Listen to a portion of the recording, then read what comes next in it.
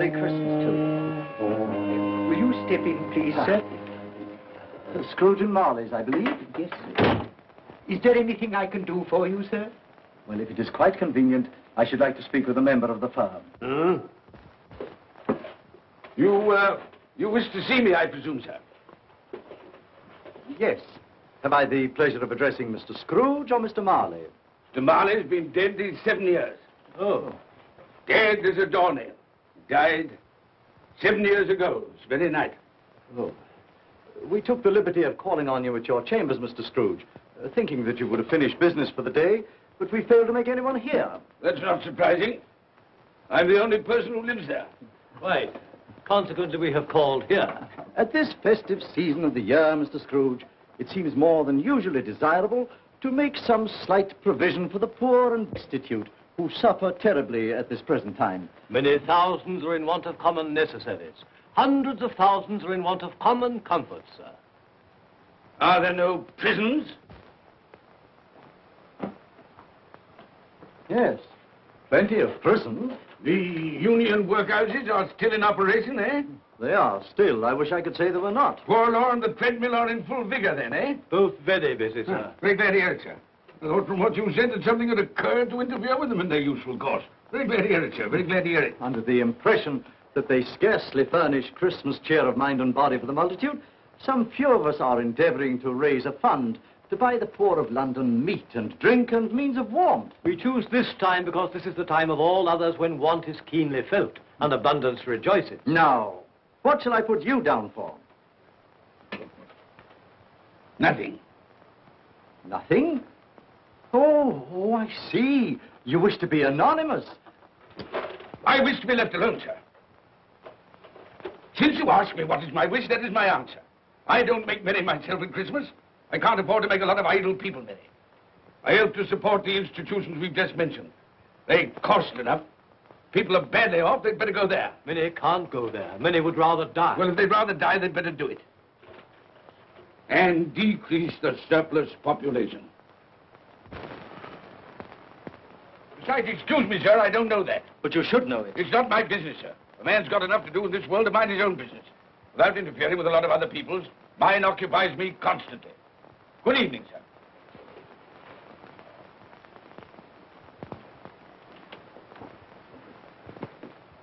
Allow me to express my regrets, sir, if I have said anything. Good evening.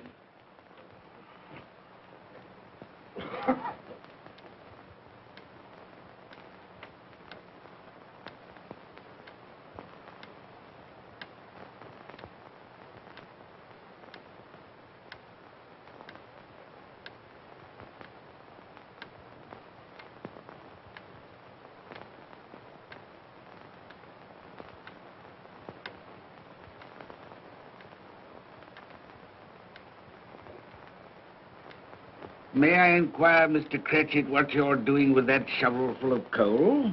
Why, I beg your pardon, sir, but the outer office is intensely cold, and my fire... Dear, your fire? I should have said your fire, sir. Yes, sir. It shows symptoms of going out, and I thought I might venture to replenish it with a small quantity of coal. Yeah. Well, of course, you know, it's very evident to me, you know, Mr. Cratchit, that you and I left apart. Oh, I see no help for it, sir. You don't pay for the coal, so you can afford to be reckless. Therefore, very evident to me, sir, you know, that my interest is not your interest. Nor my welfare, your welfare. Get on with your work, sir. That'll keep you warm enough.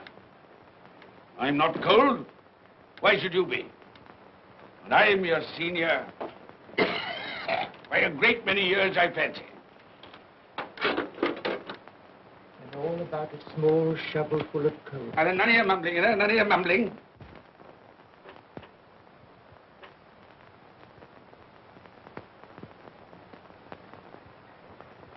You have a wife and family to support, I understand.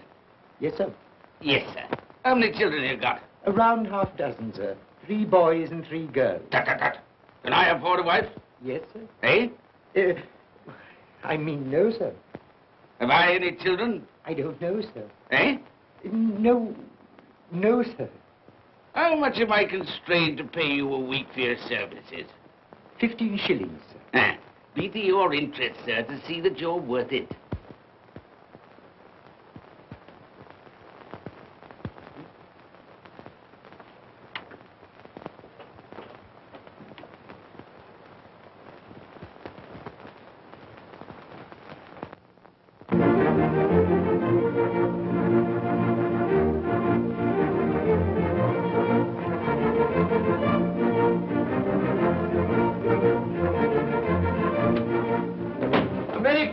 Uncle, and God save you. Bah! Humbug. Christmas a humbug? You can't mean that, I'm sure. I do mean it, sir. What right have you to be merry? What reason have you to be merry? You're poor enough. Come then. What right have you to be dismal? What reason have you to be morose? You're rich enough. Ah! Humbug. Oh, don't be cross, Uncle. How can I help being cross, sir, when I live in such a world of fools as this is? A Merry Christmas. What's Christmas time to you, sir? The time for paying bills without money. Time for finding yourself a year older. Not a penny of it, sir. If I had my way, sir, every fool who goes about saying Merry Christmas should be boiled with his own pudding and buried with a stake of olive through his heart. He should. Uncle! Nephew, you keep Christmas your way. Let me keep it in mine. Keep it? But you don't keep Well, it. let me leave it alone then. Much good has it done you? Much good will it ever do you? It's the only time I know of in the long calendar of the year when men and women seem by one consent to open their shut hearts freely. And therefore, though it's never put a scrap of gold or silver in my pocket, I believe it has done me good and will do me good. And I say, God bless it. Hear, hear. Hear, hear. Mr. Cratchit, if I hear another word from you, you'll keep your Christmas by losing your situation. Dear, dear, dear, dear. Quite a powerful speaker, sir. No wonder you don't go into Parliament. Don't be angry, Uncle. Come, dine with us tomorrow. I'll see you... But why? Why? Why did you get married? Because I fell in love.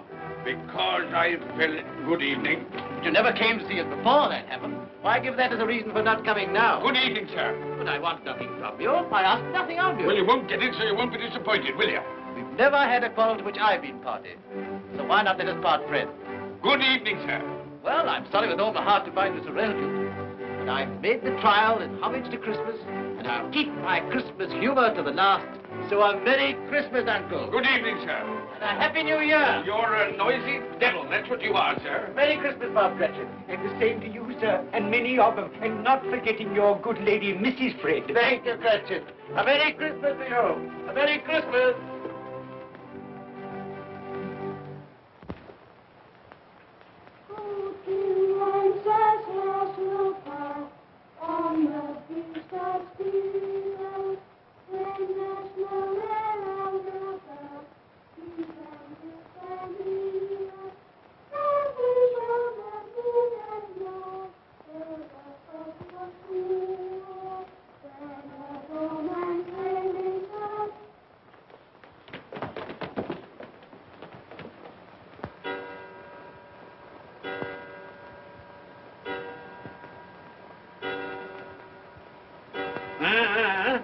Always ready and willing to quit your work, I notice. It's 7 o'clock, sir. That clock's fast. Well, I suppose you'll want all day off tomorrow, eh? Well, sir, if it's quite convenient. It isn't convenient. It isn't fair. If I were to stop half a crown for it, oh, you'd be mightily ill-used, I'll be bound, wouldn't you? Don't think I'm ill-used, do you? And I have to pay a whole day's wages. No work. It only happens once a year, sir.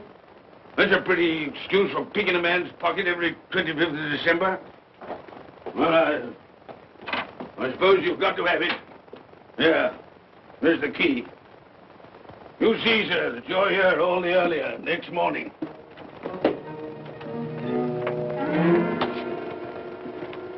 Good night, sir. And a Merry Christmas. Bah, humbug.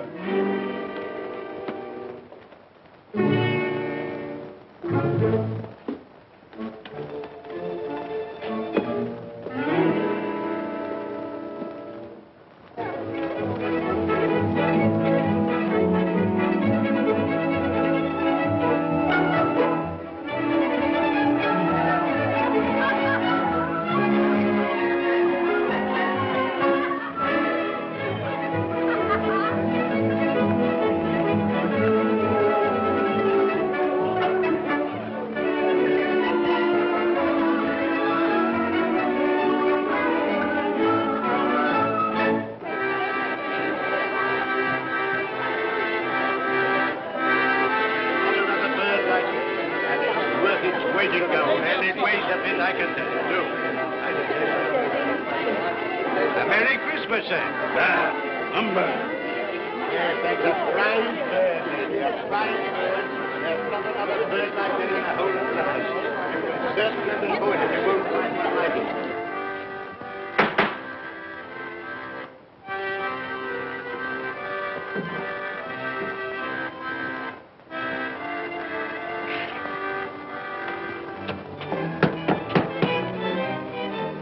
Merry Christmas to you, my boy. Thank you, sir. Same to you, sir.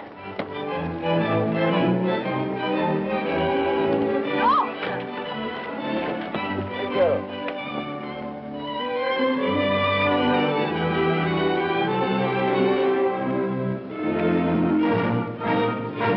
How do you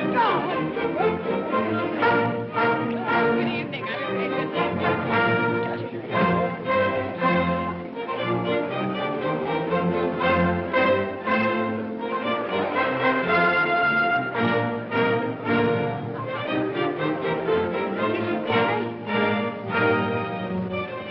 Give us a penny. Get out of this.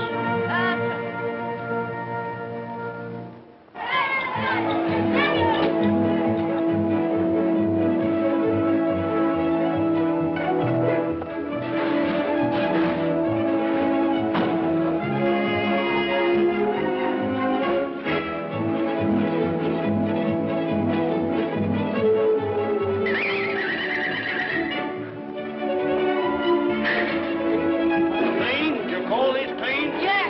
Well, it is.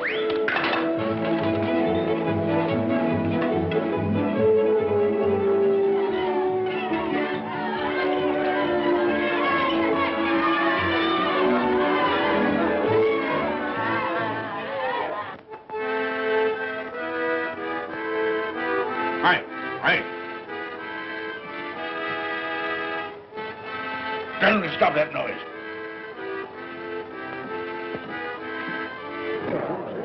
My lord, will you make your speech now, or will you let the ladies and gentlemen continue to enjoy themselves? Call silence for the loyal toast.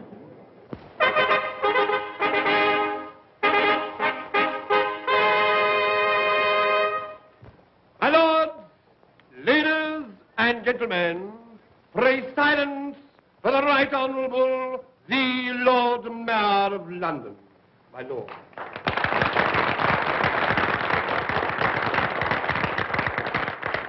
My lords, ladies and gentlemen, Her Most Gracious Majesty, the Queen.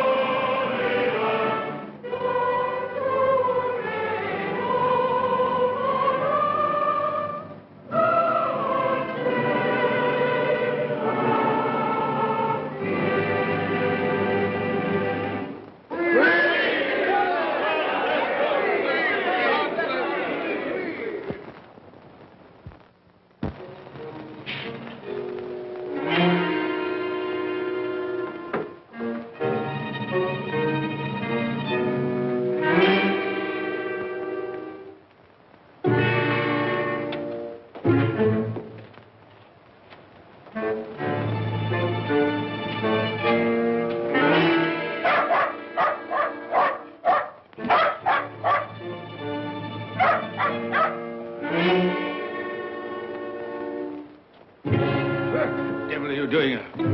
Frightening people out of their wits.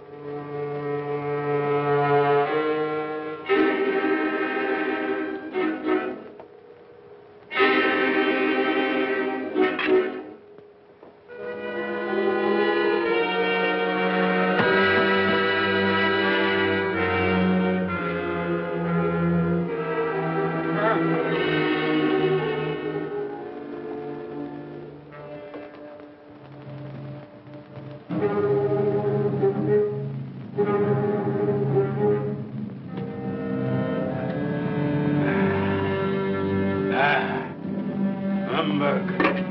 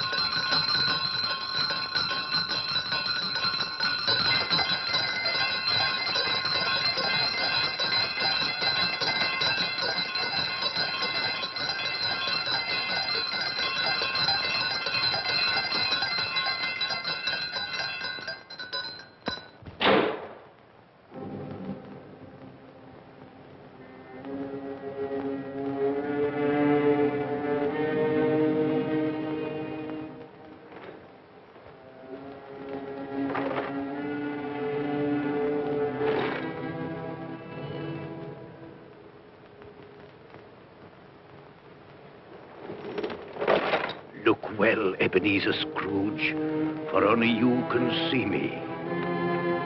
What you want with me? Much. Oh, yeah. In life, I was your partner, Jacob Marley. In life? Why do you trouble me? It is required of everyone that the spirit within him should walk abroad among his fellow men. And if that spirit goes not forth in life, it is condemned to do so after death. My spirit never walked beyond the narrow limits of our money-changing hall. So I cannot rest.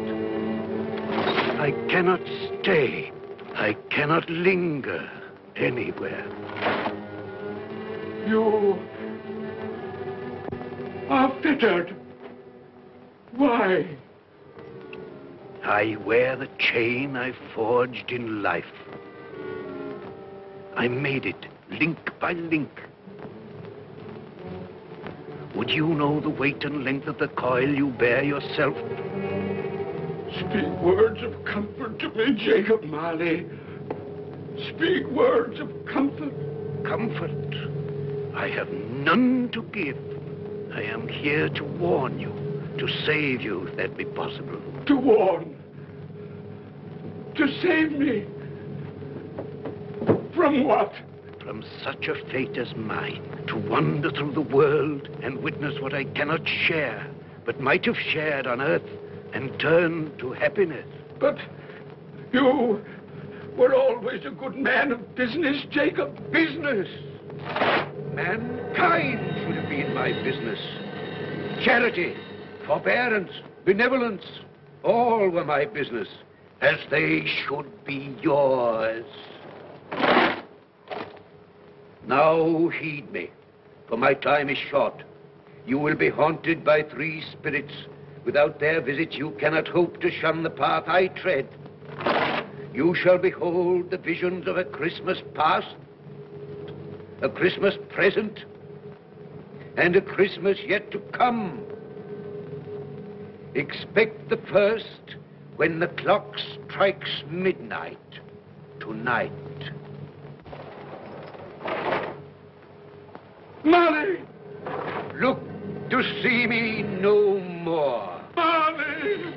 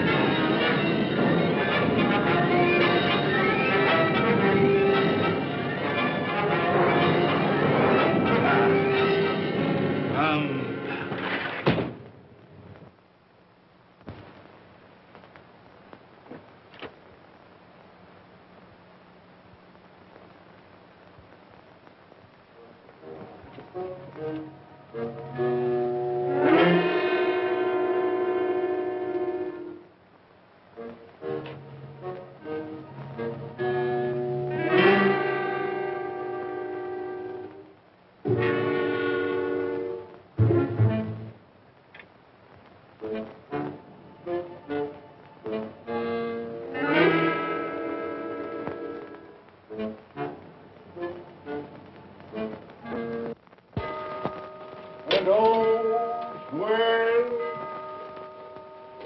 well, with clock, and all's well.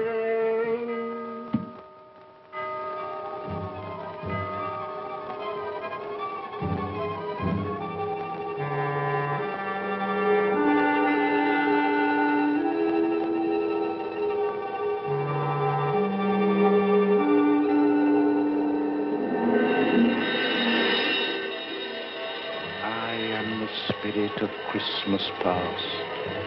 I am here to show you the things that have been. Look back beyond the gulf of vanished years.